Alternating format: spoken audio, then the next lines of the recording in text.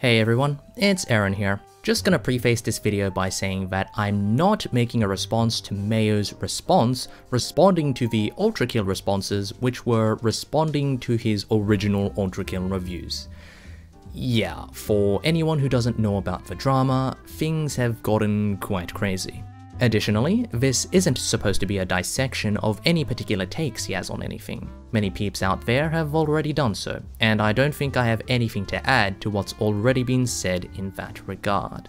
This is more so of a small discussion on why I feel Mayo's style of reviewing has ended up creating such huge rifts between himself and the communities surrounding the games he looks at.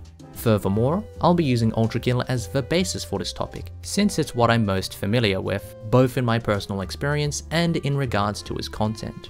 But I believe it's safe to say that if this applies to the ultrakill side of things, then it would only be natural for it to apply to his other discussions on games such as Halo, Devil May Cry, etc, etc. Do feel free to tell me what you think on the topic as well.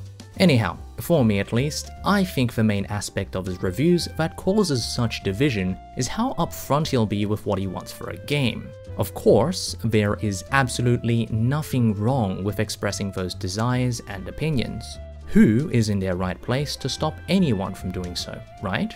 As far as I can tell, most people out there don't disagree with this idea, hence why so many of Mayo's videos have led to extended discussions between multiple channels and himself, and these usually result with some very interesting takeaways aside from a lot of the toxicity that has arisen on either ends of the communities.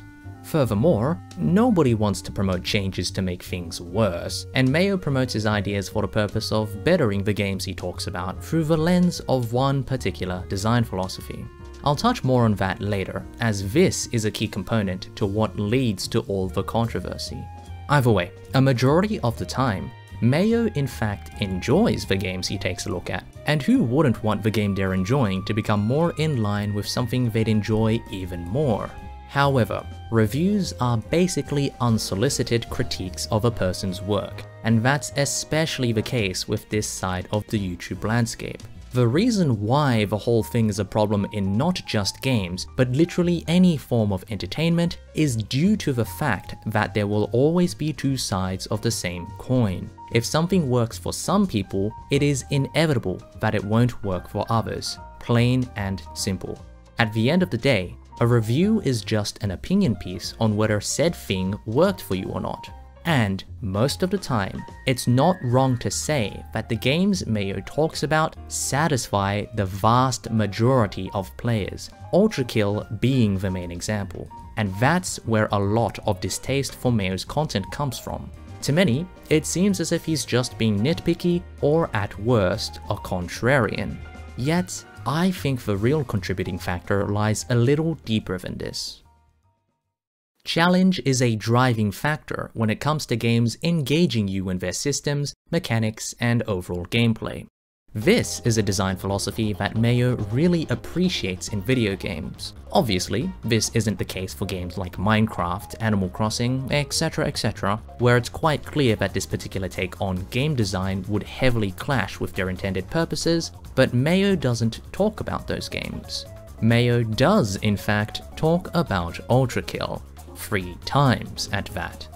Now, this is where things start getting dicey. You see, one could argue that ultrakill is a game that could fit into this design philosophy.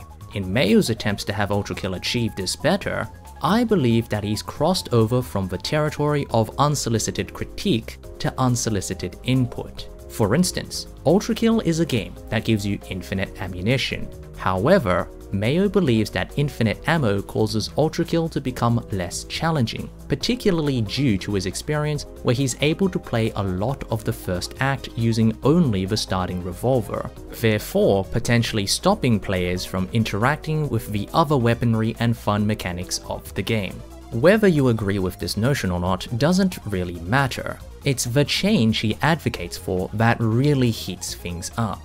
Mayo believes that, in one form or another, having ammunition be limited to promote more weapon switching would make the game more challenging and force players into utilizing the game's arsenal more. Funnily enough, Ultrakill's developer Hakita has done this already with the nail guns. Yet, why didn't Hakita make every weapon in the game have some form of limit to their ammo count outside of cooldowns and reloads, if not for the fact that unlimited ammo is a part of his vision for the game? And this is where I'm getting at.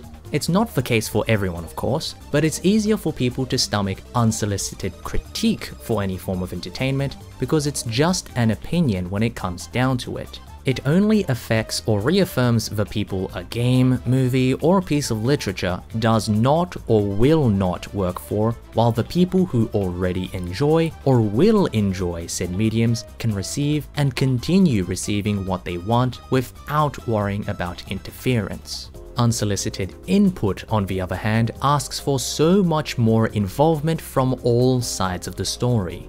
In particular, although a lot of the changes Mayo puts forth may very well make the game a better experience for himself and others who experience games like him, it unfortunately has the chance of not only disrupting the enjoyment of those who love the game's current state, it most importantly interferes with the vision that Hakita has for the game's development. I say most importantly because Hakita isn't adverse to upsetting the fans of Ultrakill with making changes that meet his vision. There was quite a bit of uproar over his decision to nerf Ultrakill's grappling hook, yet he still went through with it as that's what he wanted for the game. Overall, that's all I really have to say on the topic. To be frank, all of Mayo's videos are but the sharing of opinions at the end of the day. I honestly think Mayo's videos make for some great entertainment, as his opinions on things spawn a lot of interesting discussions, for better or worse.